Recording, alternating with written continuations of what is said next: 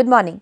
Welcome to the second lecture of this week of ongoing online course on engineering or architectural graphics part 2, and in this particular week we are learning about how to draw axonometric drawings. Yesterday I explained to you what is axonometric projection and what are the various types of axonometric projections, isometric projection being one of them. And what we are going to continue in the remaining 4 lectures of this week is how to draw axonometric projection, which is what we are treating as synonymous to military projection. So, today we are going to look at how to draw 2D objects or planar figures, quadrilaterals, circles and curves in axonometric drawing. Very simply, if we have to draw any rectilinear object in axonometric drawing and if it is in a plane parallel to HP, there is no change in the object, it is just rotated by 45 degrees, which is what the concept of axonometric drawing is. So, if we are looking at this square in plan, this square will remain a square, it is just that it will rotate by 45 degrees. So, what we will have? Whatever the dimension is, we will have the same dimension here. The angle which we will take is 45, 45, and since it was right 90, this will remain as 90 and the dimensions remain exactly the same. Now, if this square was a plane perpendicular to both the planes, then now here you must remember that where this axis is. So, the axis, I am talking about the reference planes. So, we are assuming that the axis is like this and there is a reference plane like this and there is another reference plane like this. This is what we are seeing. Okay.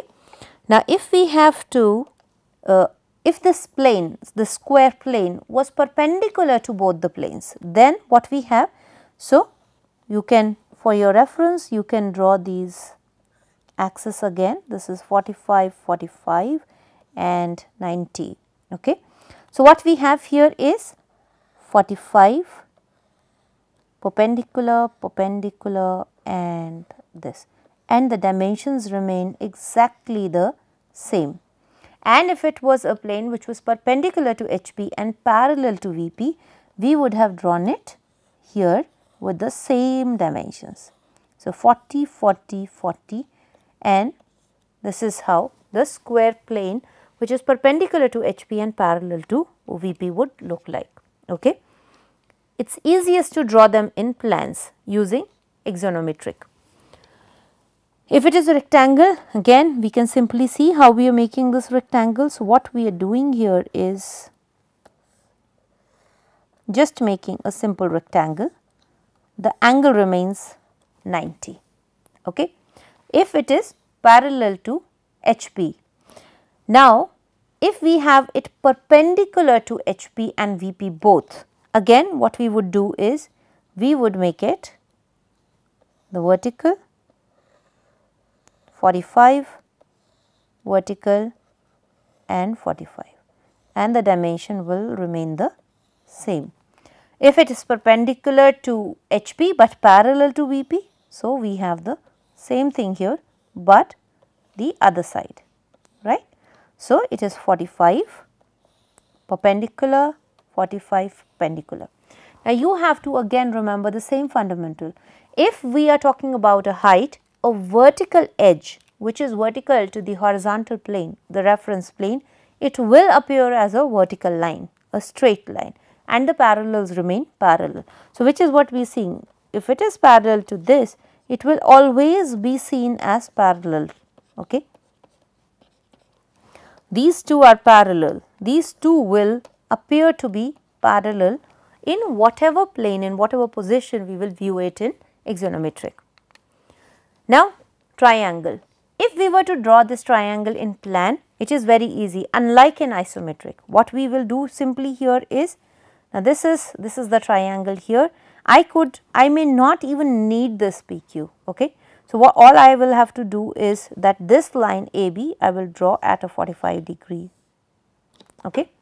And then from this I can take this length and draw.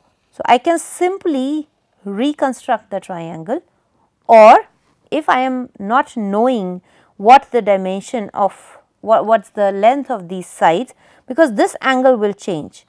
So, if it is 45, we would know that this is 45 and this is 45. The angles will remain the same with reference to this line, and total we would know. Okay, so I should draw it correctly. If this is 45 and if we take this as 45, then this side will appear to be a perpendicular line, and then this is 60. So, probably I am doing some error in checking the angles, but this is how it will be.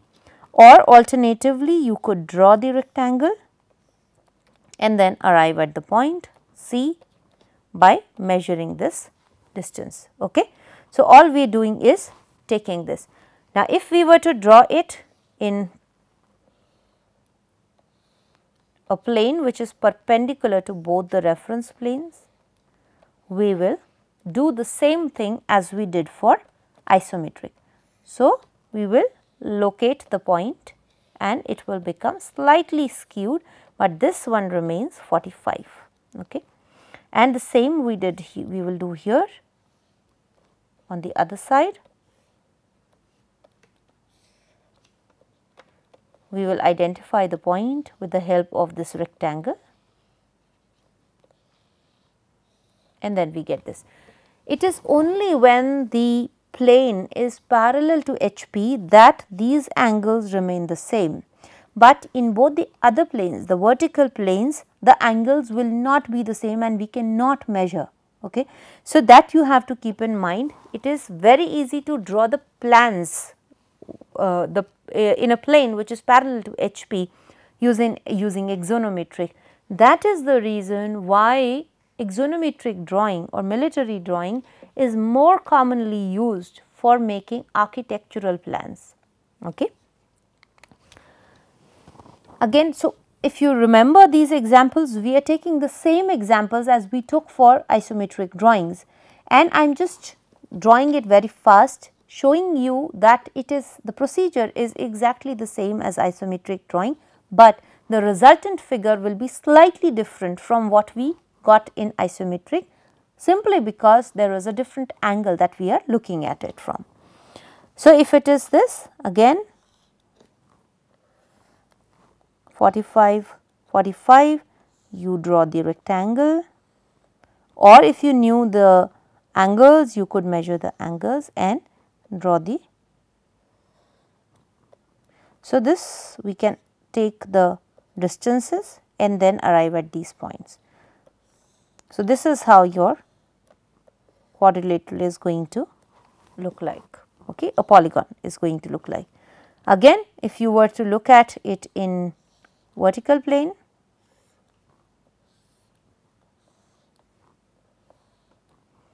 you will measure, arrive at these points and draw. Very similar to what we have been doing in isometric.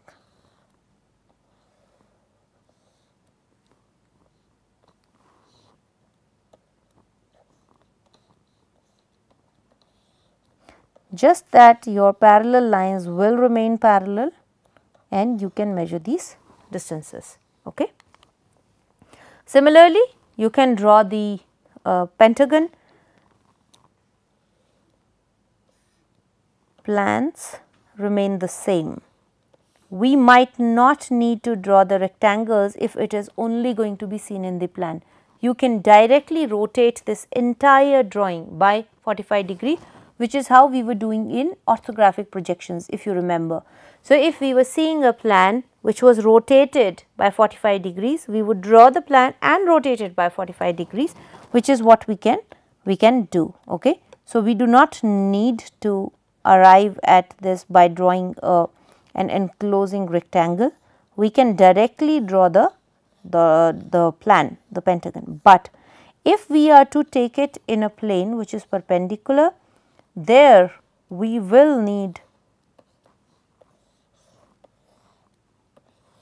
the reference rectangle. Okay. So, that is what the procedure is going to be. So, for drawing the vertical planes, the procedure is exactly the same as isometric drawings, isometric projections, and for plans it is much simpler. It is just a simple rotation of 45 degrees. So, any drawing for that matter you can take. I can start with this. So, 45 degrees of hexagon here, and we can use the same process as we did for the geometrical construction. I do not even need to make this rectangle, and we can arrive at this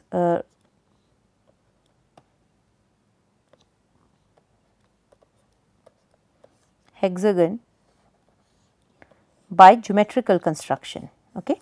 This is in plan, when it is seen in plan.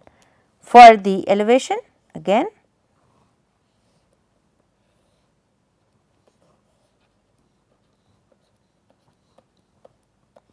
use the reference rectangle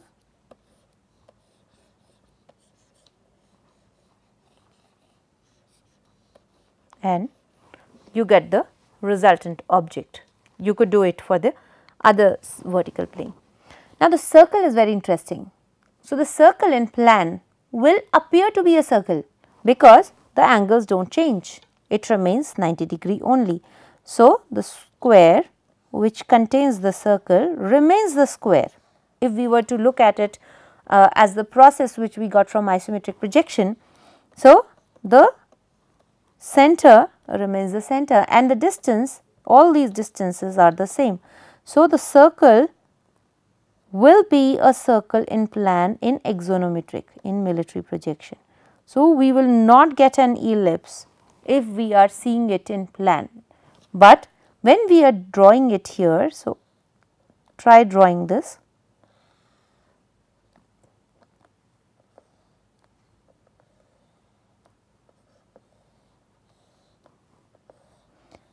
This is the square which encloses, and now if you see this,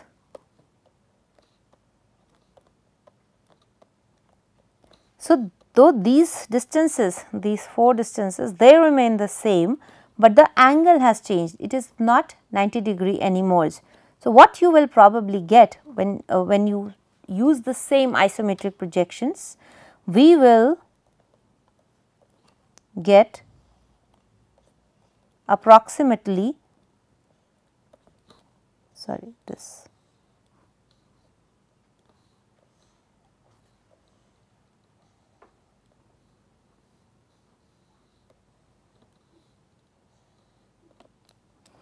The same procedure as we got for the isometric, using the same centers, and it will be an ellipse, which is what we will arrive at when we draw axonometrics too. It is just that the angle is slightly changed, and the same thing to the other side.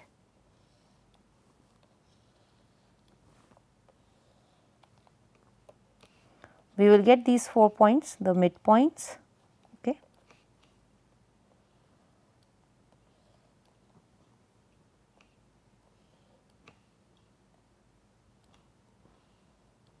Draw the perpendiculars, you get the centers, use the same process exactly, and you get an ellipse, but it is slightly different from how you would have arrived, the shape that you would have arrived at in isometric projections. That is what we are getting. So, this is more or less, it appears like an isometric because probably the angles that I have taken, it is less than 45, but if you take exactly 45, this is, you will get a flatter ellipse, a very skewed ellipse, because the vertical planes, they get quite skewed in axonometric projections. The same, exactly the same thing we will do when we are doing semicircles. So, if you look at this, this is where our semicircle is going to be. So, in the plan, the semicircle will remain a semicircle, it will not change to be an ellipse. Now, draw this in vertical plane.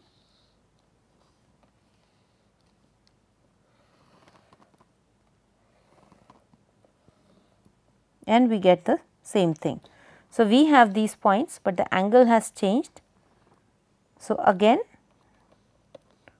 we will extend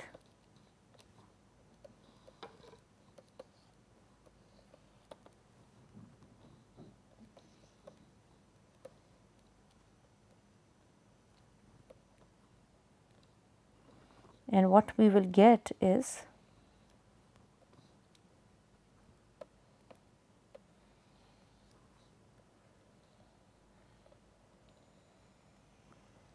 a skewed semicircle like this. So, we do not need to complete, we just need to arrive at the centers for drawing this. Okay.